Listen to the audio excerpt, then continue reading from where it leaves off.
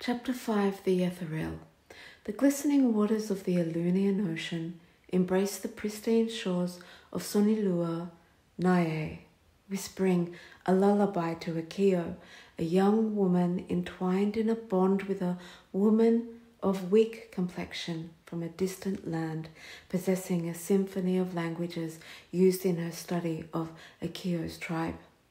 Under the tutelage of this enigmatic figure, Akeyo discovered the art of deciphering written and spoken words of foreign languages and immersed herself in the woman's enchanting tales of Cleopatra, a regal sovereign of the desert pyramids. In her reveries, Akeyo envisioned a meaning to the shared stories of the desert queen and began adorning her tresses with intricate braids and her eyes with the smoky depth of charcoal. When time for the foreign land woman arrived to bid farewell, the men of Akeyo's kin abruptly shrouded Akeyo in a cloak of baseless accusations, alleging she had stolen the foreign woman's garments.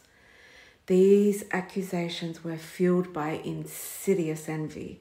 They seeped into the fabric of their souls, threatened by Akeyo's bond with the weak-complexioned stranger. Akeyo's indomitable spirit was tormented by a searing inquiry. How could the men condemn her so unjustly?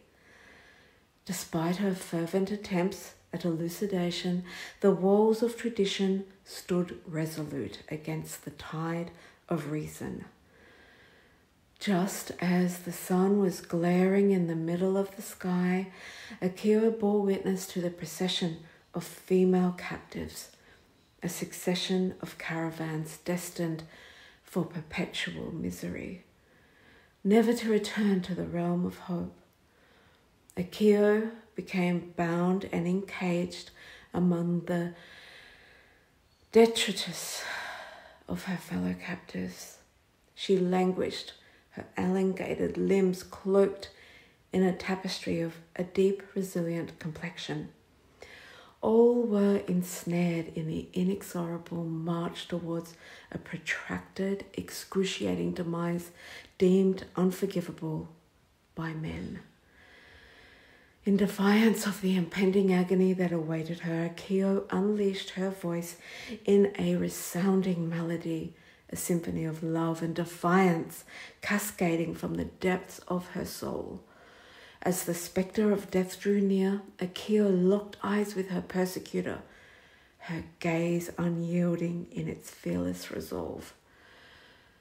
Unflinching in the face of mortality, Akeyo knew her destination. Her gaze remained unwavering as she beheld the visage of death itself. She embraced her final dance with life, a testament to her unwavering spirit amidst the encroaching shadows, with a smile graced upon her lips.